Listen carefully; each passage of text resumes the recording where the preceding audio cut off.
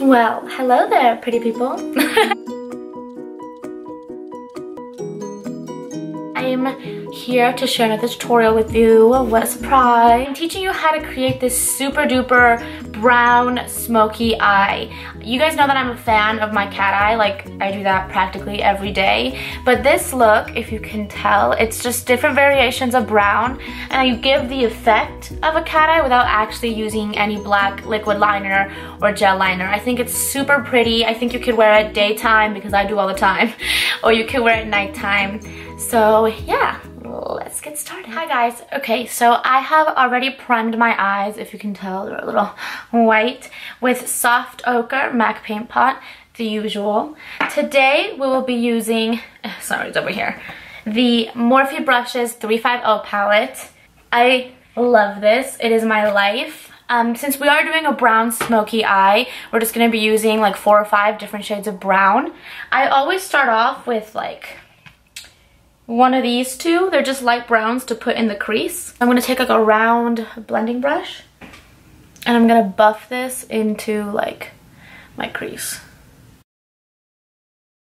I always start to create kind of like an outer V shape starting from up here and going out.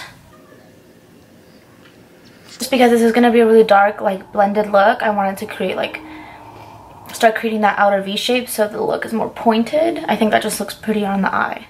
So now that we have that light like outer shell of brown, I really always do that with all of my looks. I'm going to take like a thinner blending brush. This is by Sonia Keshak.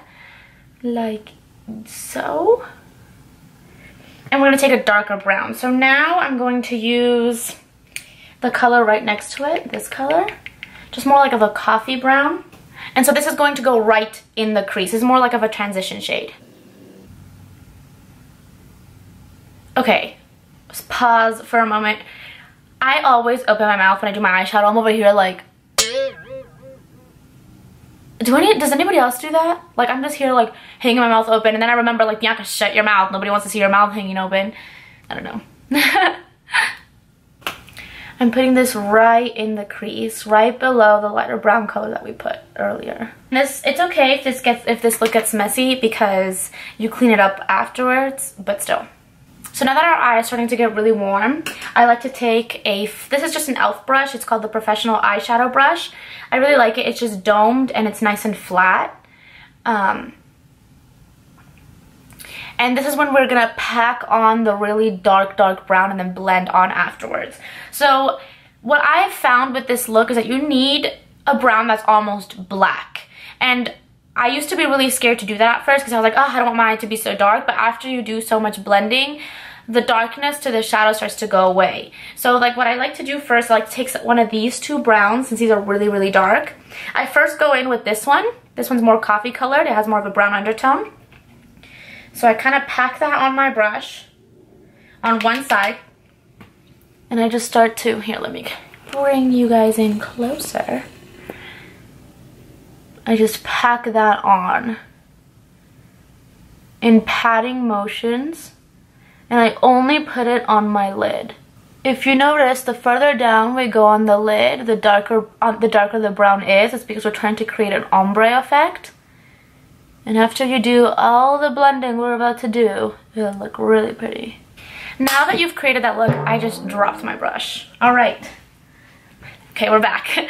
Now that you have this like really harsh line, you're gonna take the same blending brush, the same brush that you used to put that middle transition color in, and blend it out.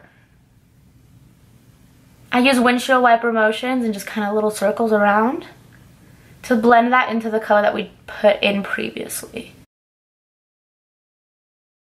And if you notice, I always go back and continue adding to that like outer V shape that I'm trying to create with my eyeshadow, just always blending everything in. So now that all of that's blended in, this is when you're gonna need tape. So a lot of people put tape beforehand. I just use regular Scotch tape. Rip out like a regular size piece. I put it on my hand beforehand. Put it on my hand, and then I peel it off just to take off a little bit of the stickiness before I put it on my face. The way you want to angle this tape is look at the arc of your brow. I know my brows aren't done. I don't even want to talk about it. But put it to the angle, put it to, at the same angle of your arc on your brow, and take it with that same angle and place it under your eye. Ever so slightly. I like to do this just because I think if you put the tape first hand, the line is too harsh, and I'm not about that life. Maybe not with this look because I'm trying to make it smoky. So again,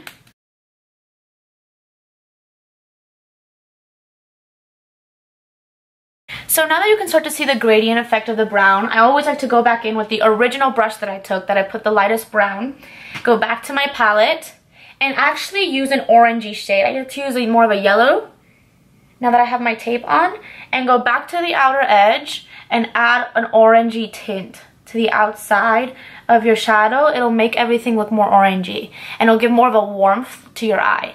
Look at the difference.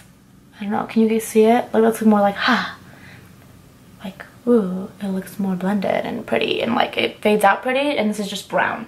Okay, so this is when the fun part starts, and why I explain that we have to use the tape. So I like to take a small little brush like this, which is a smudger brush, because it lets me get really close to my lash line. This is when you take the darkest color, either you can take a super duper dark, like dirt coffee brown, or you can take like a black. Usually when I have so many browns like this on my eye, I like to take like this color. They're so dark brown that they almost look black, but they're not. I dip the tip of my brush like this, and this is when we're gonna create our cat eye effect. Starting really close to the lash line and on the very corner between the tape and the corner of your eye, just start to make little dabs and run the brush as close to the lash line as possible.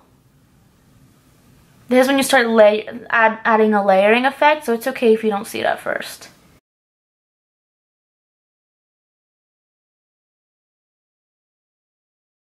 Drag it out a little bit and you'll see that it'll create that wing effect for you. I don't like to take it out too far because it's easy to make the line go all the way up here to the orange, and we don't want that. Just a little bit. Honestly, if you pay attention, it's just like adding colors on top of colors on top of colors, and it looks so messy, but it's really fairly easy. So because I'm me and I like having, you know, a dark, really nice smoky eye, I'm going to take a different palette.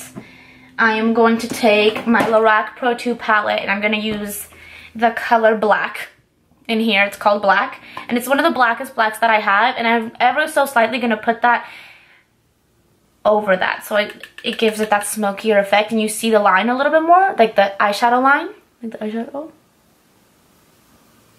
ever so slightly, because you want this to be smoky. We're gonna smoke this out in a second. Okay, so now taking a completely clean brush, I'm gonna use this domed kind of fluffy brush, another brush by Sonia Kashuk. Completely clean. I'm gonna run over all of that just to blend it into that brown on our lid. Do you see how much smokier that is now that I've taken a clean brush to it? If you want to make it darker, go ahead and add a little bit more black with the same little short brush. I like to just dab to make sure that the closest, I want my lash line to be practically black with shadow. Everything's nice and smooth. Go ahead and peel off the tape. This shouldn't hurt so much because you did peel it off your skin, so it's kind of nice. And there you can see that the line, although it's harsh, it's not super harsh, and you can clean that away much easier with concealer. Also right here in this inner area, when you take your concealer and your foundation, it'll be all said and gone.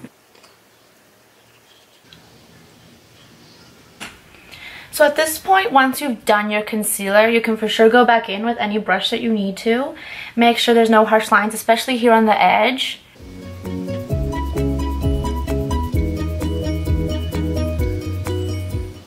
This is the final product. You know, you just gotta add a little bit of mascara, put on some lashes, and finish blending out the underneath part.